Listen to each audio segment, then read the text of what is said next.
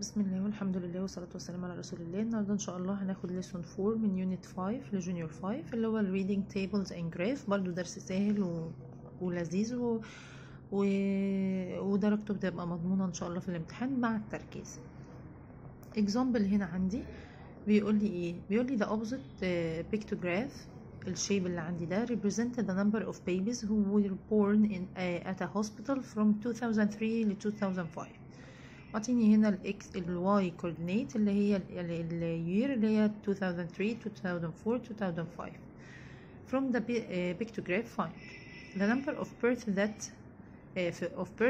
at that hospital in 2004 with the decrease in the number of the birth in 2005 compared by 2A to 2003. واعطيني هنا ان الفيجر ده هو عبارة عن equal 100 birth. فانا حاجة اعد كده عندي 2003 ادي 1 2 3 4 5 6 7 8 times 100 يعني 800. في 2004 1 2 3 4 5 6 and half يبقى ده 650. 1 2 3 4 5 يبقى دي كام؟ يبقى دي 500. عرفت منين ان هي 500؟ فاعطيني ان الشكل ده 100 يبقى انا عندي 5 منهم يبقى 5 times 100 اللي هي ايه؟ اللي هي 500. طيب يبقى حاجة اكتب كده ان the number of birth at that hospital in 2004 equal 100 times 6 plus A plus 50. تمام؟ equal 650 births. بعد كده the decrease in the number of birth in 2005 compared to 2003 يعني عدد اللي في 2003 minus عدد اللي في 2005 يبقى 800 minus 500 equal كام؟ equal 300. اجي اشوف example تاني. ده اعطيني كده histogram. تمام. the opposite bar graph shows the number of pupils who participate in the school activities under the answer the following questions. فاعطيني دي الاكتيفيتي في باسكتبول في chess في swimming في football في handball ودي number of number of pupils. تمام. هاجي اشوف كده كل واحدة اعمل كده دي 15 وارسم horizontal كده لاين على الكوردينيت بتاع الواي هتبقى دي 30 دي كده 20 ولا اكتب كده تحتها بالراحة عشان ما بقاش متلخبط. بعد كده دي 40 ودي كام؟ ودي 35. انا كده جبت الداتا بتاعتي. which activity is the most popular؟ طبعا اكتر حاجة popular اللي هي اكتر حاجة الولاد بيشاركوا فيها، فهنشوف انهي بار هو الاعلى اللي هو الفوتبول.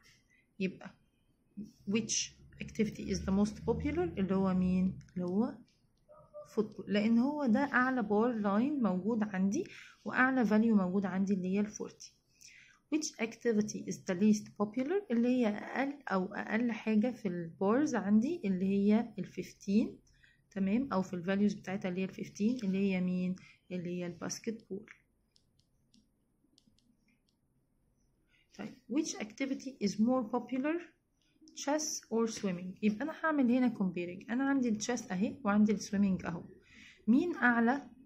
التشيس. طب في الفاليو اللي انا كاتباها على جنب مين اكبر؟ ال 30 طبعا is greater than than 20 يبقى التشيس هو ال most popular than swimming.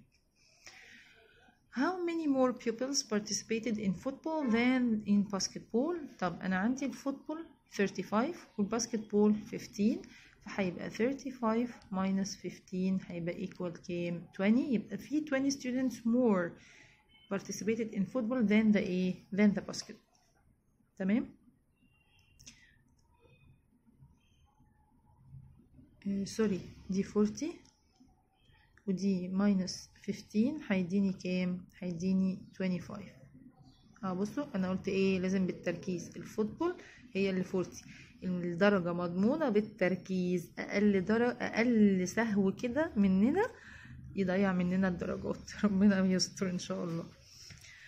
بعد كده example 3 the opposite pie graph shows the result of survey that was carried out to find out how students travel to school.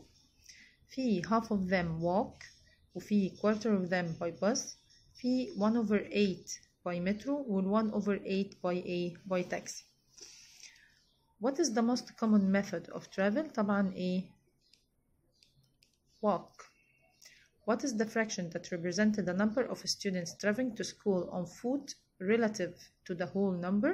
طبعا on foot معناها اللي هي walking. تمام. فالwalk هنا 1 over A 1 over 2. ده الفراكشن اللي represent the A the number of students walking on foot to school. If the number of students traveling to school by taxi was 10, how many students took part in the survey؟ by taxi اللي هي 1 over 8. تمام. يعني 1 over 8 دي الفراكشن بإيه بتاعي. طيب الفراكشن ده اللي بيمثل كام من الستودنتس؟ بيمثل 10. يبقى التوتال نمبر أنا عندي الفراكشن اللي هو عبارة عن number of students اللي هو 10 divided by A divided by total number هيبقى equal 1 over A 1 over 8. يبقى التوتال نمبر عندي 10 times A times 8 equal 80 students. تمام كده. طيب شوف example تاني. بيقول لي the following graph shows the marks obtained by Amjad and Basim in some different subjects at the end of the year. Using the graph complete the following. أنا عندي هنا double bar ده اسمه كده، الجراف ده اسمه double bar. هنا أمجد باليلو color وباسم بالجرين color. أعطيني هنا السبجكتس وأعطيني هنا الإيه الماركس. بعد كده الكويستشنز بتاعتي بتقول إيه؟ أمجد obtained the greatest mark in A. فين أمجد اللي بالجرين. طب مين أكبر لاين هنا؟ اللي هو الماث. يبقى in A in math لأمجد. طب and باسم سوري بصوا التركيز برضو أمجد اليلو برضو الماث. طيب باسم برضو فين؟ الجرين برضو فين؟ in math. دي الجريتست مارك. بعد كده the two students obtained the same mark in. لما يبقى ال two bars equal ماشيين مع بعض يبقى هما الاتنين جابوا نفس المارك اللي هي in English. اجي ابص كده ابص الاقيها اللي هي الانجليش. أمجد is better than باسم in. هي أمجد مين؟ اليلو. طيب وباسم الجرين. لازم يبقى better يعني المارك بتاعته كانت أعلى، يبقى أكيد الكولوم اللي هو اليلو color أعلى من أعلى من الجرين، فهيبقى فين؟ in Arabic. تمام. بعد كده the difference between the mark of أمجد and باسم in science is. أجي أشوف في الساينس أجي أشوف بقى هنا الواي coordinate. هنا أمجد اليلو كان جايب 40 وباسم كان جايب 45. يبقى 45 minus 40 equal كام؟ equal 5 marks. باسم obtained more than 40 marks in each of A و A و A.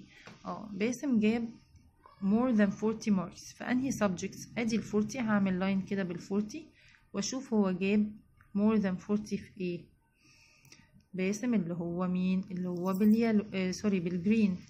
أعمل لاين كده فهو جاب في الماث والساينس والسوشيال ستاديز. يبقى هكتب هنا كده ماث وساينس and social studies. ده كان طريقة ازاي بعمل reading للتيبلز او reading للجرافس بكذا طريقة، بالباي جراف او بالهيستوجرام او بالبار لاين اللي هو only one bar line او الدبل bar line. تمام. هنيجي نشوف هنا try by yourself برضو double bar